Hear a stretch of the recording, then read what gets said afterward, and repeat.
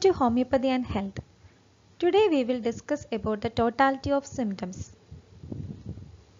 The concept totality of symptoms is peculiar to homeopathy. The totality of one's mental, physical, emotional symptoms reflects the whole of his health. It is precisely this totality of symptoms that homeopathy treats.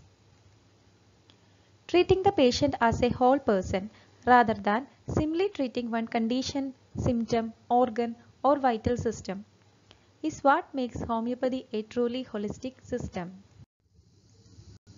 Homeopathy teaches to treat the individual with the disease and not his diseased parts alone. Totality is not the sum total of symptoms. It is the logical combination of the symptoms which characterize the person as well as individualizes the problem. Thus, all the symptoms which are classified and evaluated, the signs and symptoms presented by the patient from the former healthy state to the diseased condition are to be considered before we select the remedy. Utility of totality of symptoms. Helps in building of portrait of disease. Helps in repetition of the case. Helps in selection of simillimum.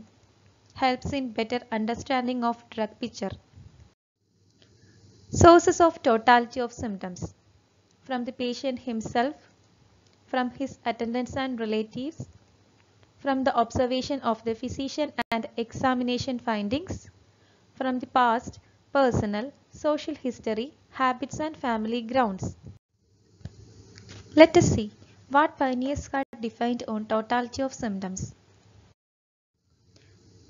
According to Hahnemann, Dr. Hahnemann introduces the concept of totality of symptoms in the aphorism 7, aphorism 18 and in many others. In aphorism 7, totality of symptoms which are outwardly reflected picture of internal essence of the disease, that is of the affection of vital force. Aphorism 7 and aphorism 18 are the major aphorisms in the concept of totality of symptoms. The totality of symptoms also mentioned in some aphorisms also, such as 15, 16, 17, 22, 24, 25, 27 and 70. Symptoms are classified as common and uncommon. In uncommon symptoms, generals, PQRS and particular. PQRS symptoms means peculiar, qualified, rare symptoms. In generals, mentals and physicals. Particular symptoms contains location, sensation and modalities.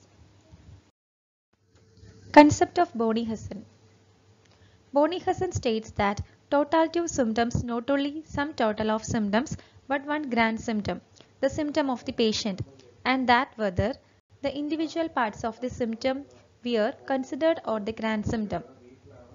In totality, four factors must be present: location, sensations, modality and concomitants.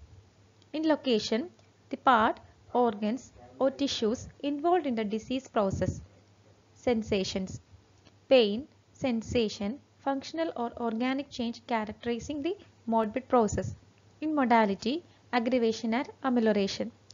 In addition, Boenninghausen emphasized the special value of concomitants in the selection of similar remedy.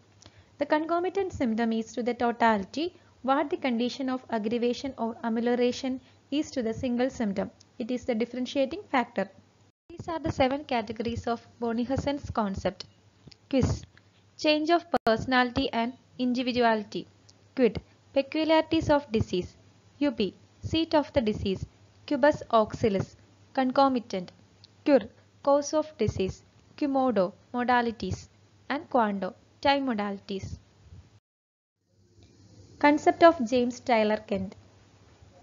Kent says the totality of symptoms means a great deal. It is wonderfully a broad thing. Dr. J.T. Kent expands and explains the concept based on the teaching of the master. Aphorism number 17. Removal of the totality of the symptom is actually the removal of the cause.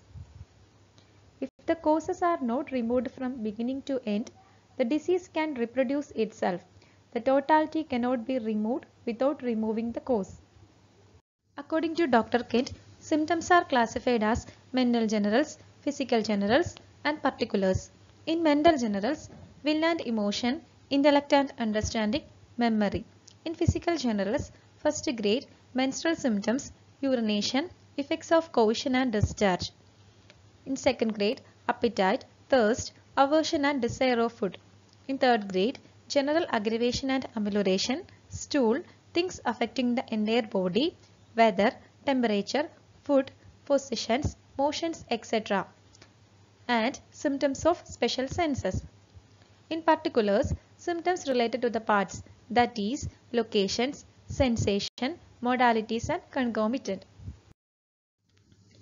According to concept of Boger, Boger has also explained the totality of symptoms similar to that of Boenninghausen. Concept of Stuart Close. According to Close, the totality of symptoms means first the totality of each individual symptom, location and modality. Totality of the symptoms means all the symptoms of the case which are capable of logically combined into a harmonious and consistent whole having form, coherency and individuality. Totality must express in an idea, diagnostic idea and therapeutic idea.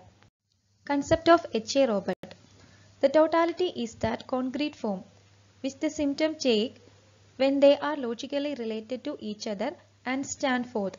Individuality, recognizable by anyone who is familiar with the symptomatic forms and lineaments of drugs and diseases. Concept of Richard Hughes.